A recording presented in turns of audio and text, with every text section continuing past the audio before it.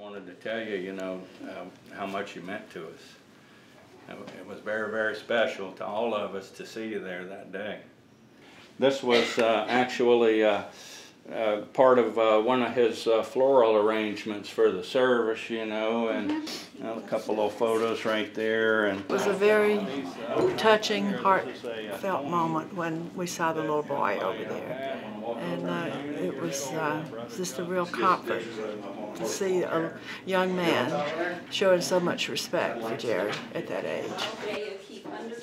I like the hearse-strong carriage and all the pocket knife and all the things I got, and I like to see this and all this in here. It was just that he is a World War II veteran, and it made me think about my